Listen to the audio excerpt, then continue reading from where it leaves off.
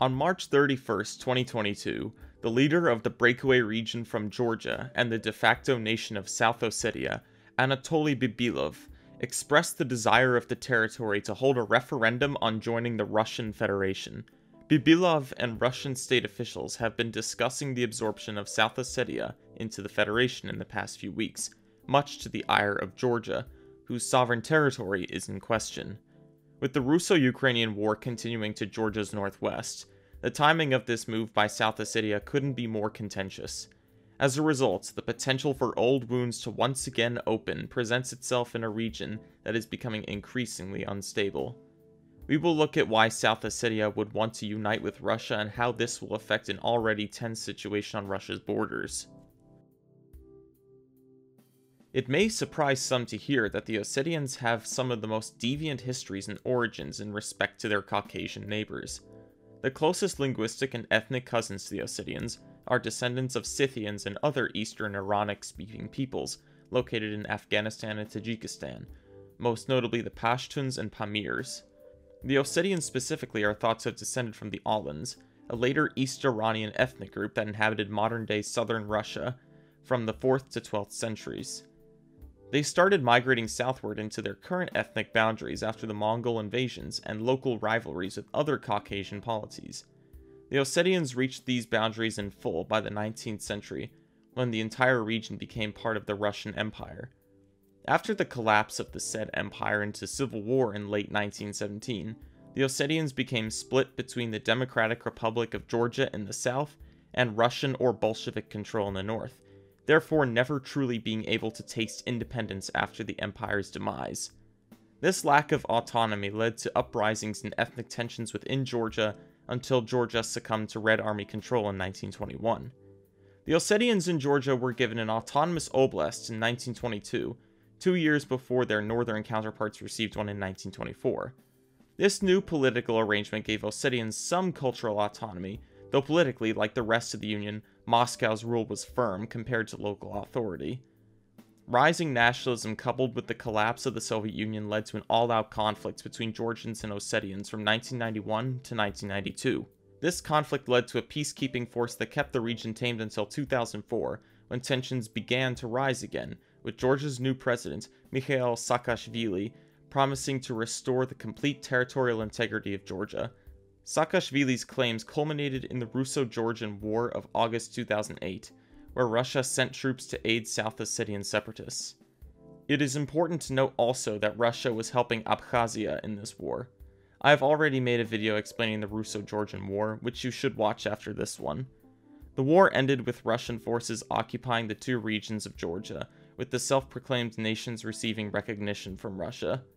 The status quo has been largely uninterrupted since 2008, and South Ossetia keeps a tradition of friendly relations with its northern neighbor, even sending troops to aid Russia in its invasion of Ukraine. South Ossetia, sitting on the sovereign territory of Georgia, receives minimal recognition from the international community. They receive recognition from their lifeline Russia, but other nations have recognized South Ossetia. Syria, Nicaragua, Venezuela, and Nauru have additionally recognized the region's independence. South Ossetia also enjoys recognition from other states with limited recognition, such as Abkhazia, Transnistria, and Nagorno-Karabakh. These regions have created the Community for Democracy and Rights of Nations, or a wannabe nations club. South Ossetia receives no real help or support from any other country besides Russia. Russian troops occupy the territory to prevent a Georgian recapturing, and the region is part of Russia's orbit as a result.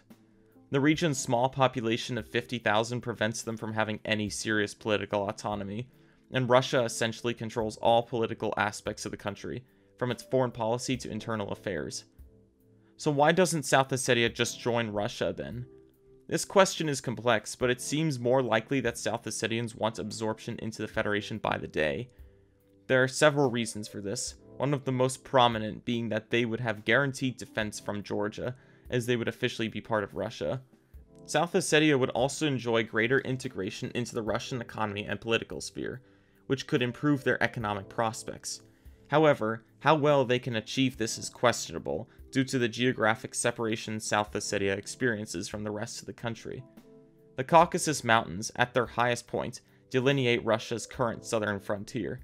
As a result, the region would suffer from still being geographically separated from the Russian economic heartland and, therefore, would not succeed as much as it would like.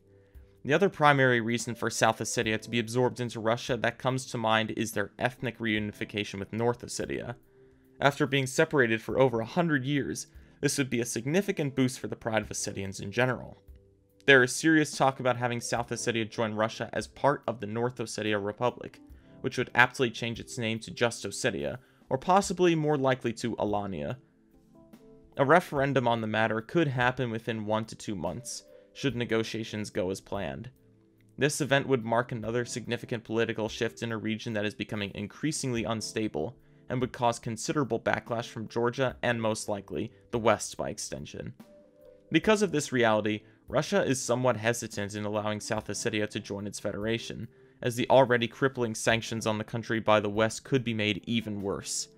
As Russia continues to fumble in Ukraine, a simultaneous war with Georgia could jeopardize Russian interests in both countries, since Russia can barely deal with Ukraine alone. I predict that if the referendum comes to pass, the South Ossetians will undoubtedly vote in favor of joining Russia. However, I cannot say whether Russia will accept the referendum or not due to all these external factors. The referendum would be labeled illegitimate by Georgia and its Western allies. If Russia accepts the referendum, we can expect significant sanctions and a military buildup on the Russo-Georgian border. Decisions like these will determine how many years Russia will have left before its inevitable collapse. Sometimes the decisions that put Russia in a more powerful position in the present will inevitably wreck them sooner in the long term. They can't truly juggle all of these issues at once as a civilization in decline. But that decline is a topic for another time. South Ossetia, in particular, has been a thorn in the side of Georgia, now serving as a Russian military outpost within their borders. The region's decisions will undoubtedly have long-lasting effects on the country of Georgia and the Caucasus region as a whole.